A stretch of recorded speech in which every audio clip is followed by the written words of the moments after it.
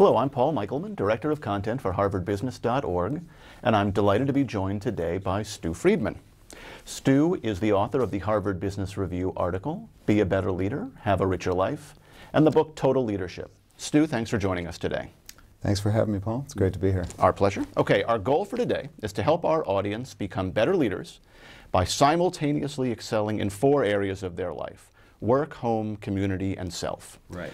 So let's begin by allowing me to play devil's advocate. We're talking about work here. What do I care about the other 3 areas? Why care about your family, society, and your private self, your mind, body, and spirit, when your primary focus is work? Well, the most important reason is that these other parts of your life affect your work. Right? So how things are going at work or in your private sphere of mind, body, and spirit, and your sense of contribution to society or to your friendship networks, your social groups, all that affects your performance at work. And one of the things that we've found is that the more you can bring the whole person in, the more energy, the more productivity, the more commitment, loyalty, and focus you have at work.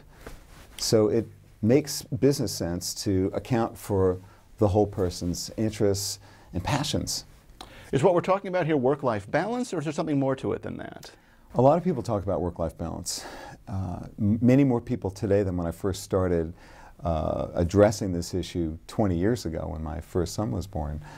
And it's become a very present issue in many different sectors of our society and abroad. And there's a lot of important reasons for that. But balance is the wrong metaphor.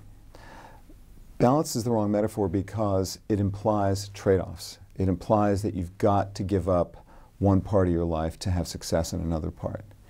And what I want to encourage people to do is to see the possibility of what I call 4-way wins, which requires that you use leadership to better integrate the different parts of your life, all 4: work, home, community, and self, and to generate the support that you need from the key people around you for making change, creating meaningful, sustainable change in how, where, and when you get things done, so that it's better for you and better for the different people in the different parts of your life.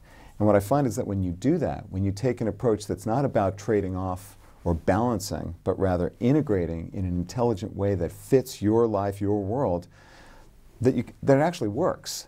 So help me out here. I, like a lot of members of our audience, I'm sure, was brought up with the mentality that life is about trade-offs, that you do have to be willing to sacrifice in one area to excel in another.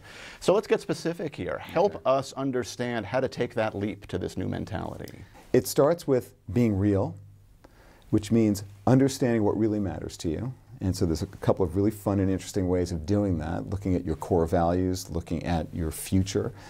What's the legacy you want to leave for the world 20 years hence?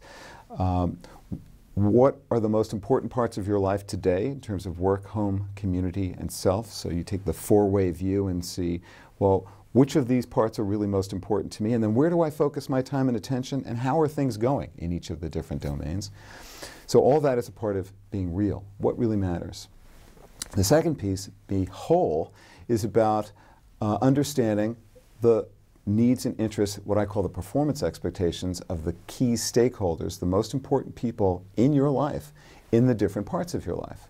So you think about and write about who the most important people are and what your mutual expectations are at work, at home, in the community, and for yourself in terms of your own mental health, physical health, and spiritual growth and development, and leisure.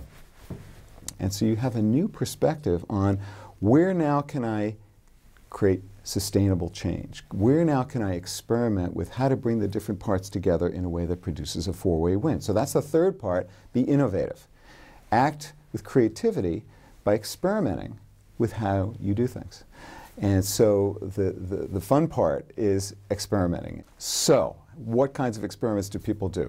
Well, they range from changing the where and when of getting things done, what I call time shifting or replacing, working at home a day a week, for example, or in a more micro scale, focusing and concentrating experiments where you shut off your BlackBerry from the hours of 6 to 10 p.m.